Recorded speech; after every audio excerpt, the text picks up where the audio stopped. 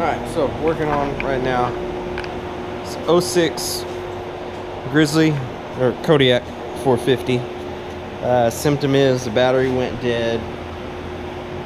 Killed the CDI. Got a new CDI. 35 bucks from Amazon. The next big issue is the display stopped working. Apparently it's a known issue with these Yamahas. Basically you give it power and I'll go ahead and do it and just show it.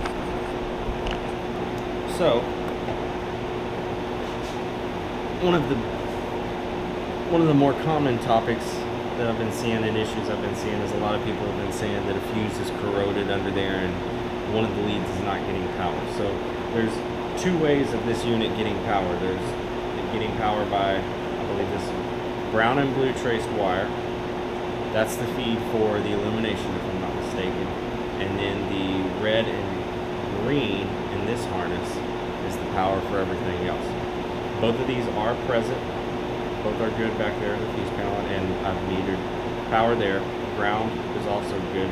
This harness got chewed up by some mice years back, and I had to repair it a long time ago. But anyway, moving on.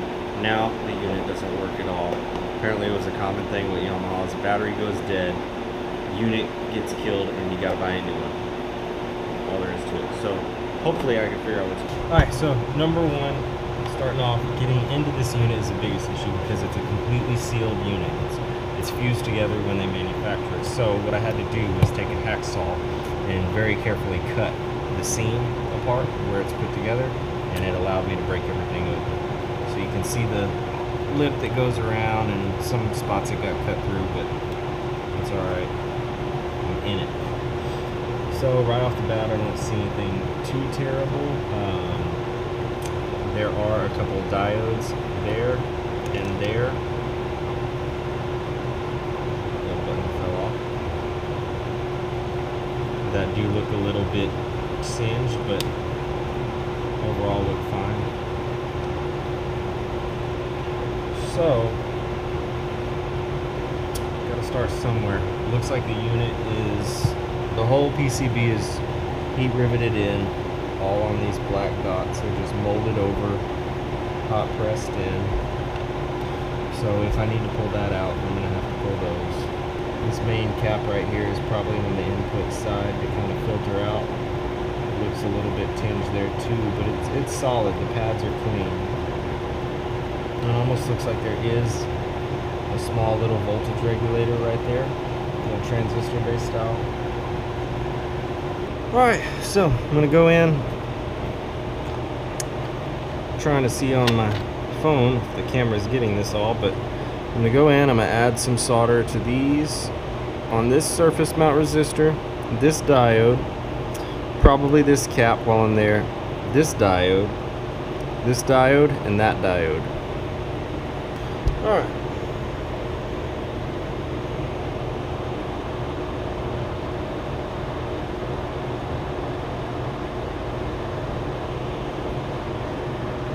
Right now I'm just adding a little bit of electronics paste flux to the pads before I start hitting them with heat.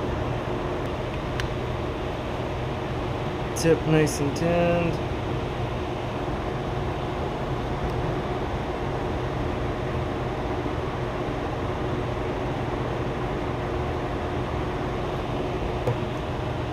After adding all that solder, gotta clean all the flux off. Just using some 91% alcohol. It's brushing away all the flux because it's corrosive.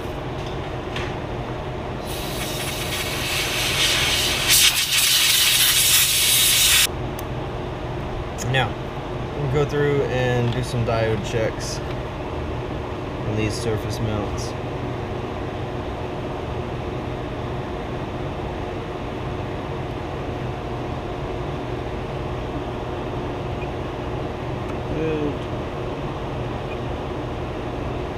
Good.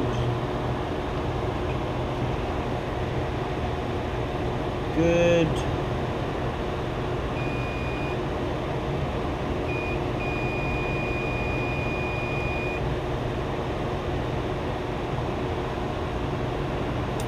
That one's showing shorted.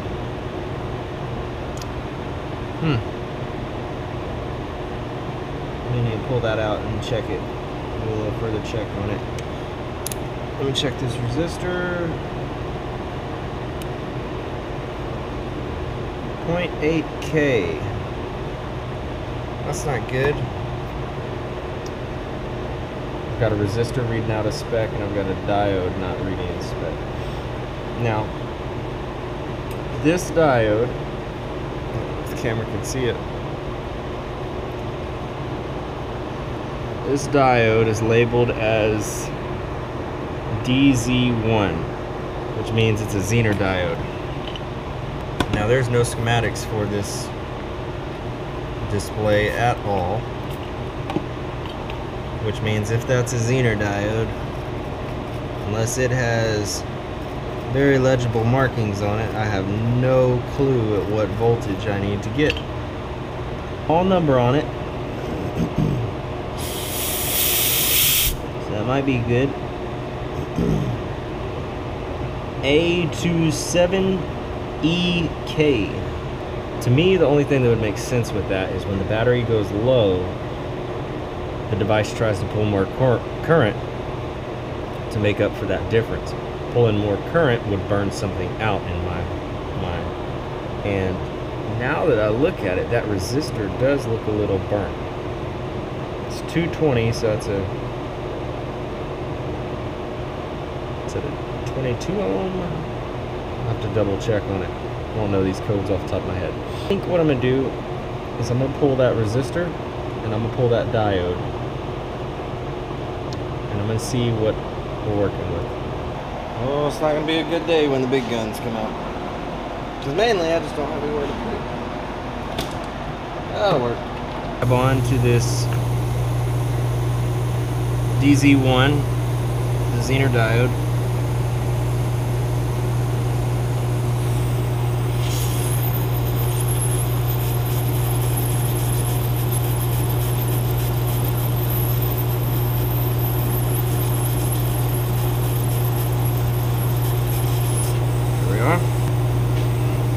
R1.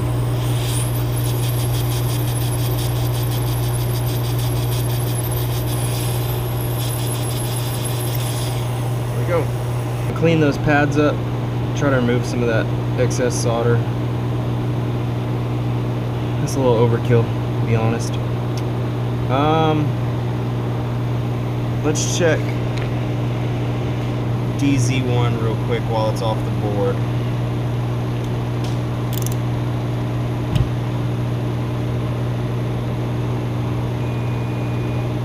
Shorted.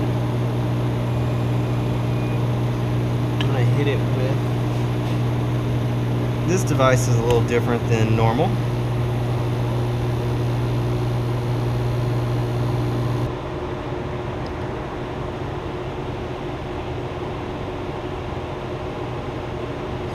Resistor, 23 ohms.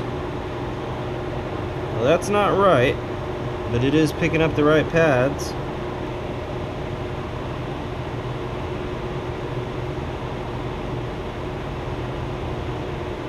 Yeah, that's not right. That's bad. Both are pretty close in line on the front side of the circuit where all the power input is. Hopefully that's gonna lead me in the direction I need to go. I stumbled across a 22 ohm resistor hiding in my bag of tricks.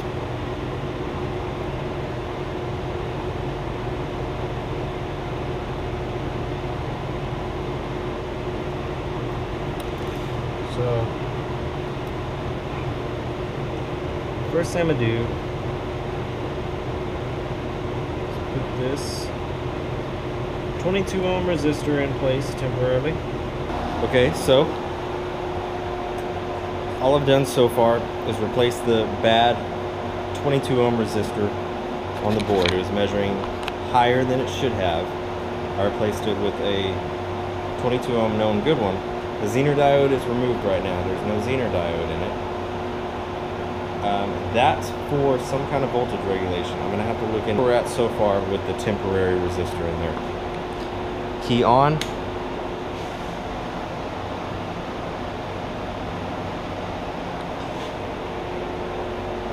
me. I don't know what to say about that. That's just too awesome. So we'll see where it goes from there. I am not going to go through the trouble of ordering and sourcing down a surface mount resistor for this, because I have a very high current one. It's a through-hole style, but the way this board is laid out, there's plenty of room in here for this to tuck away and be safely out of the way. There shouldn't be a lot of current flowing through these leads, so it shouldn't fall off. Vibration may be one thing, but I think I can just attach a blob of silicone and that may help it out. So I'm gonna make a nice neat little package.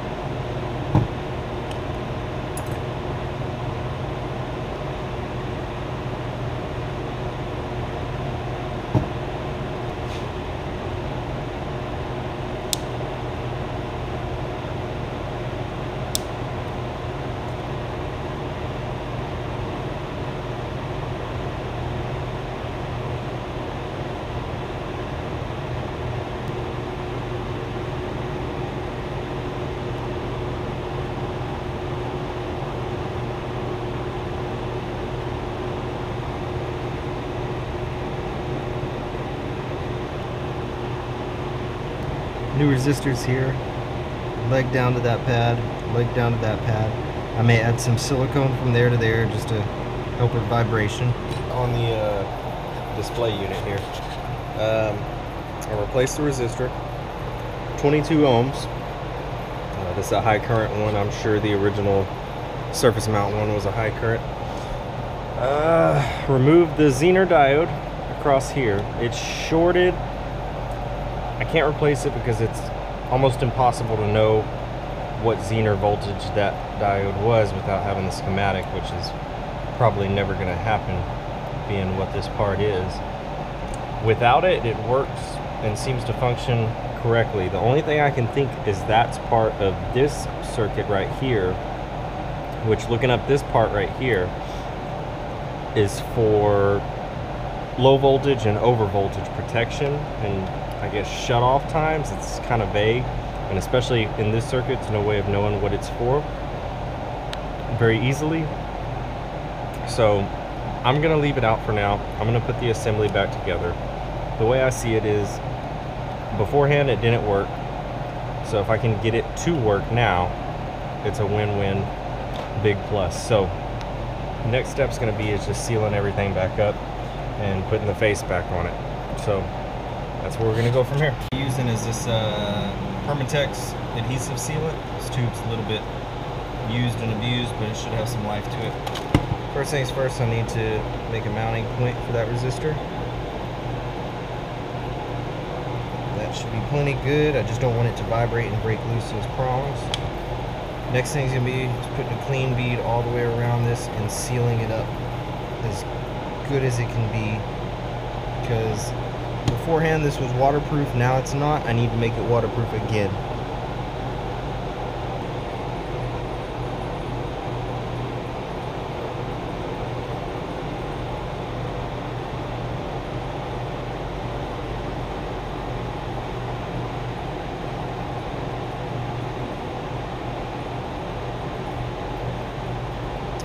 Now as well, my thought process on this is too, now that I don't have that plastic seal and I'm using this silicone based seal, if I need to get back in here, I can just hit it with some heat and this silicone should soften up enough to cut back into it. But it's not always the case. If need be, I can cut it again with a saw, I guess. Hopefully this gets it by though, for the lifetime of this vehicle.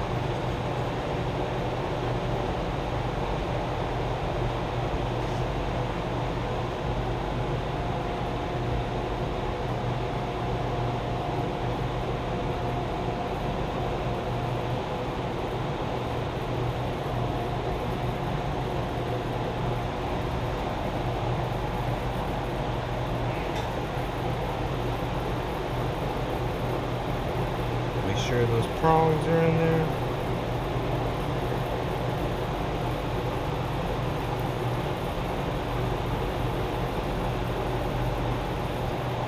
And I think what I'm gonna do is I'm gonna clamp this and I'm gonna let all that silicone stay oozed out on the sides, and then after it dries I'll come back with a razor and cut everything clean. See, I just put a block over the face of this and clamped it. I'm just gonna let it sit overnight so all that silicone can cure. Last thing, it's all done.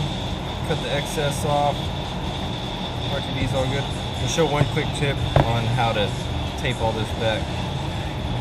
Last freebie. Always start at the plug in. Like I said, these might be a little different than yours because some rats chew up this one. Had to repair it years and years back. Some new wires.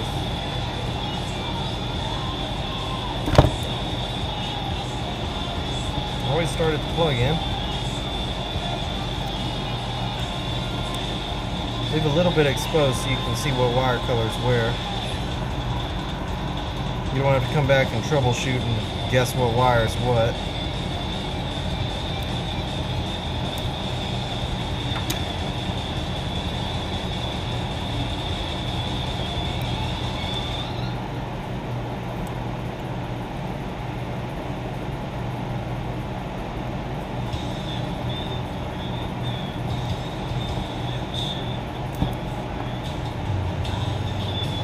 Now that all those are done,